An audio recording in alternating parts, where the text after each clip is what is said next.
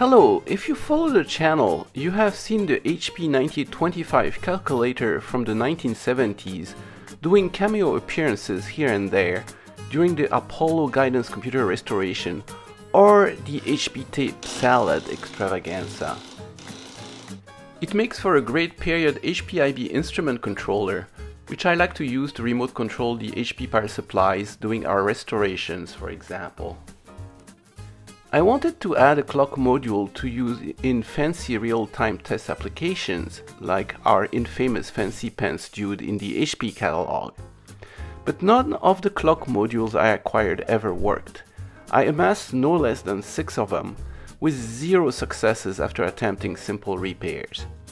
That is, until I decided to take the bull by the horns and repair them all in what turned out to be a 5-episode repair-a-thon. The repairs turned out to be quite an entertaining drama, with release of magic smoke, use of vinegar for non-culinary purposes, and recreation of early Texas Instruments LED watches. But in the last episode we prevailed and successfully repaired the last of my 6 modules. Alright, so now that I can claim to be probably the one with the most clock interfaces working in the world, what do we want to do with it? Well, we want to play like Mr. Fancy Pants, right? And wait for it, before we do it, we have to wear the fancy pants. So they came back. It's available on my store, it's my Teespring store. It started as a joke with some of the commenters that wanted to see where to buy the fancy pants. And here they are, the Magic Vintage Repair Pants.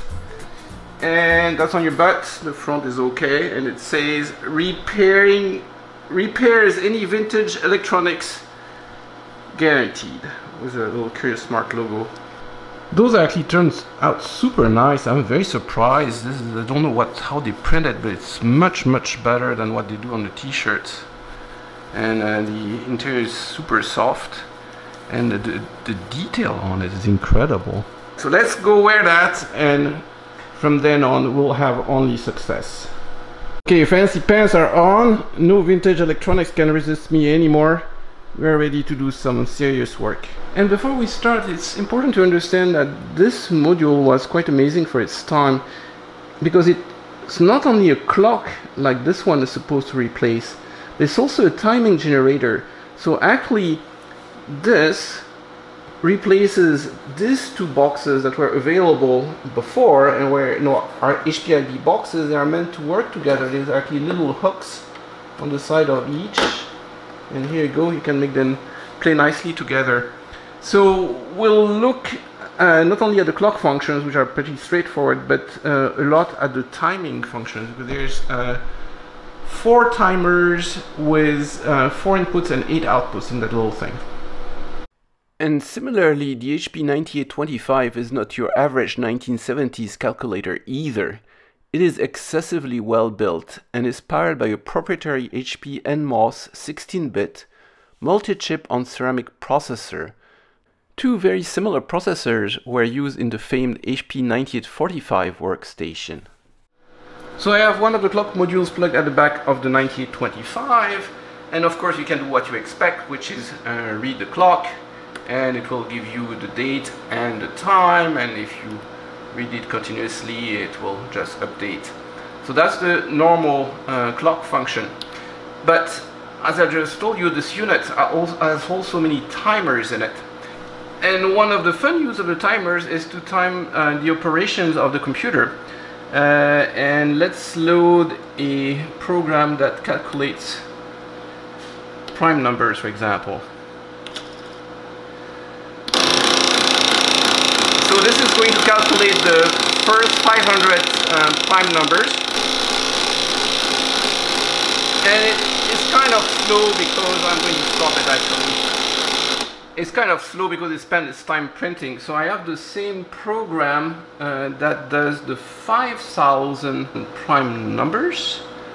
It's program 2, load it from the tape, and we'll run it. and it doesn't print it, it's just on the display. And it starts kind of slow because it's a sieve process, so first it takes a long time and it goes fast and faster. It will go up to 5,000, which is the max you can do on that machine because of memory. So here, now imagine you want to know exactly how long that takes. Well, you could take your chronometer, but you can use one of the timers on the clock module. So I have the same program number 4 on the tape. It makes the use of the timer in the clock module. Let's see if we can show you how that works. So what the scripted line says is write to interface 9, which happens to be the clock module.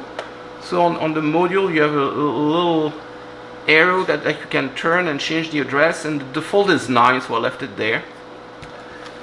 And then you send it this cryptic string, and this is to set one of the 4 counters, in this case unit 2, U2, as an input counter.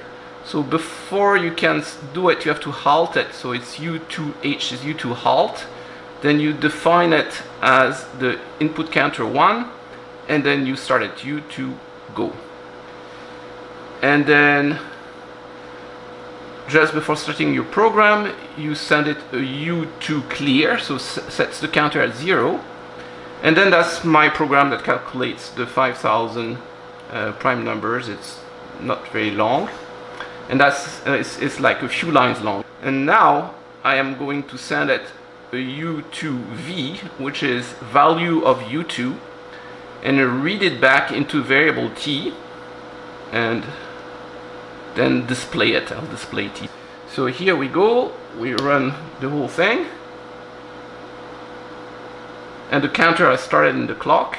It's counting in milliseconds, so all the resolution of the clock is in millisecond steps.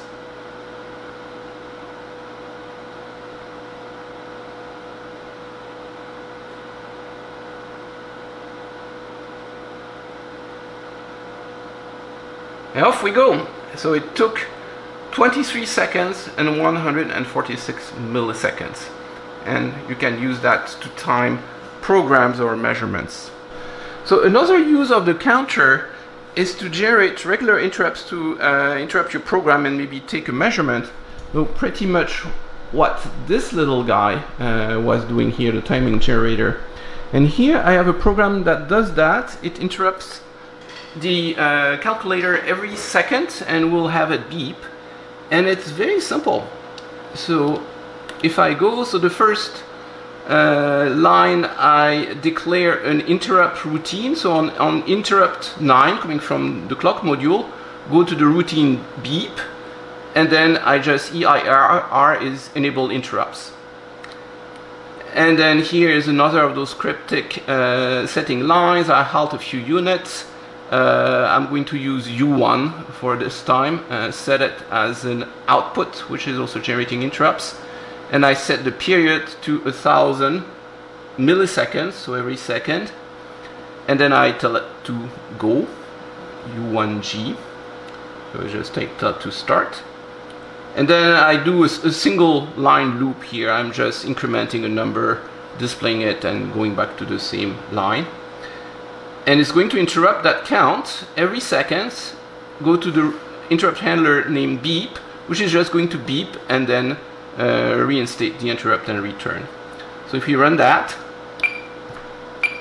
we have our program running, and every second is getting interrupted. Usually that would be for taking a measurement.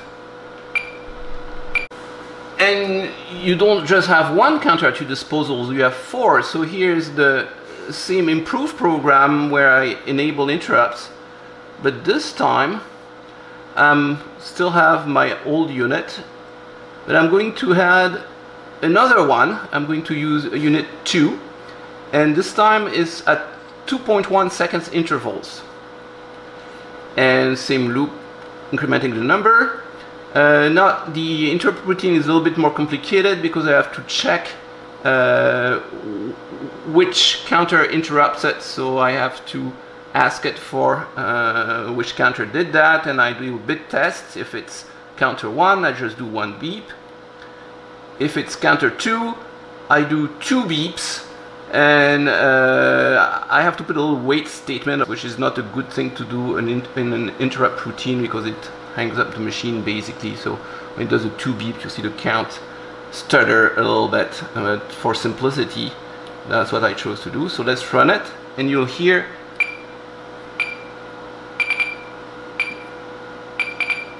the second, the double beeps at a completely different period than the first one. So you can have up to 4 completely different periods to generate interrupts.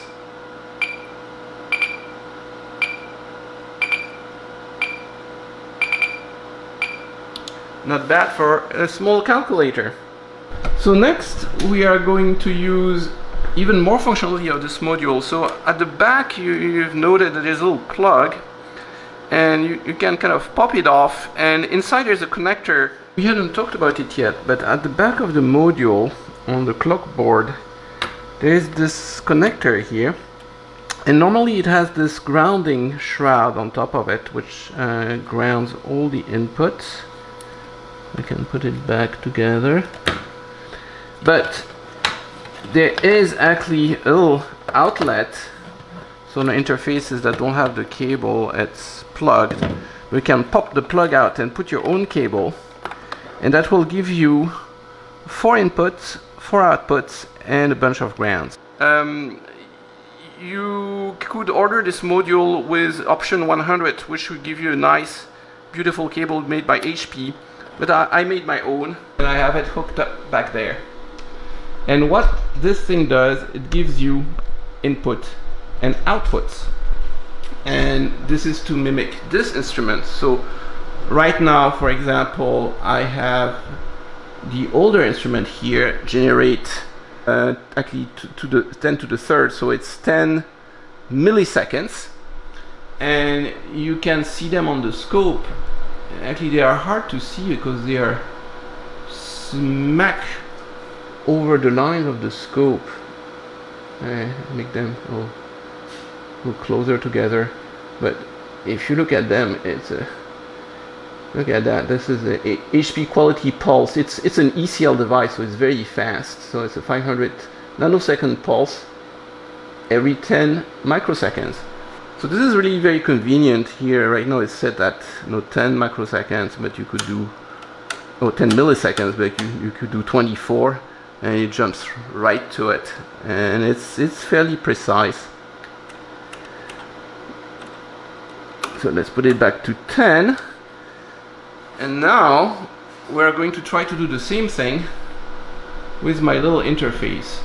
So back there I have taken one of the output lines and I brought it to the scope on the green trace. It's on the green trace, and right now I have only the older instrument doing the yellow trace. And I've loaded a program, and it's very simple. So one liner. So it's this single line. This time I'm going to use the unit 3. Set it on the output line 3. There's 4 of them that you can choose. And generate a 10 millisecond pulse train. 1, 2, 3. I hit run. There you go. And you see the pulses. I still have the box version of it. Now they are both at 10 milliseconds. And let's actually trigger on the other one. There you go. And it was the same idea really as the box it replaces. Gives you a sharp pulse. It's longer. This one is but actually exactly 4 microseconds long. And actually let's see how precise that is. I calibrated it recently, so it should be good. I calibrated all the interfaces actually. And we have 99999.50, so not too bad. And if I want to change it for example 15, it's a simple change over here. put the 5, store it. Okay, 1, 2, run. Top, and it switched to 15 milliseconds. 14.999999. So same thing, you have 4 timers, so basically you could do 4 train of pulses totally independently. And now for the grand finale, we are going to use the inputs, of which we also have 4. And for that, I hooked it up to this very fancy switch, which is actually an Apollo era switch that they use on the ground control stations.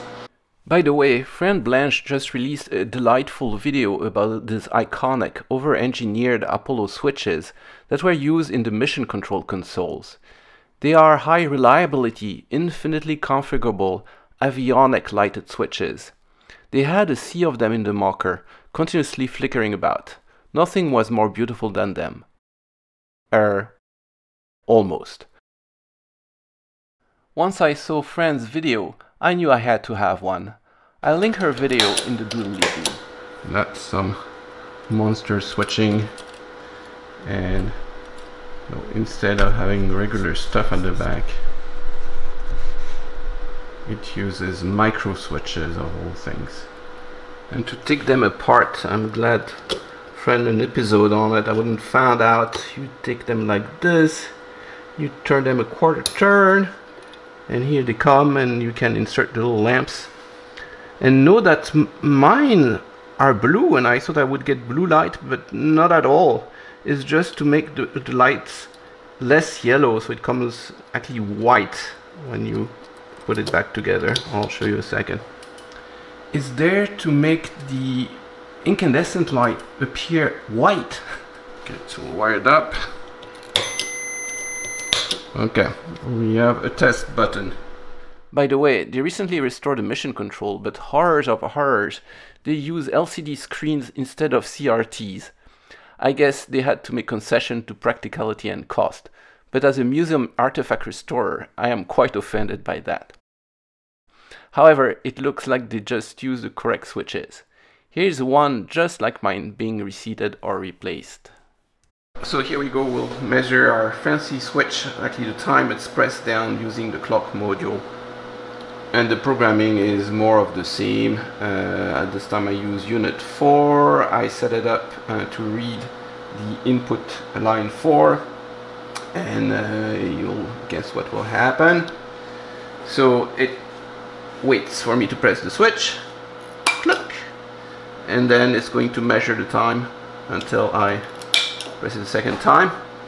And I press it exactly for 4 seconds and 666 milliseconds. And it is such a great switch.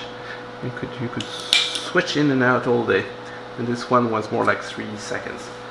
So I think you get the idea. It's a pretty nifty box with a lot more than a clock on it, and partly for the time when it replaced much larger boxes. So I hope you enjoyed the repair-a-thon and playing with the fancy clock modules. And don't forget to use your magic repair pants if you do vintage electronics, and see you in the next episode. What's the fastest I can do it? It's a heavy switch.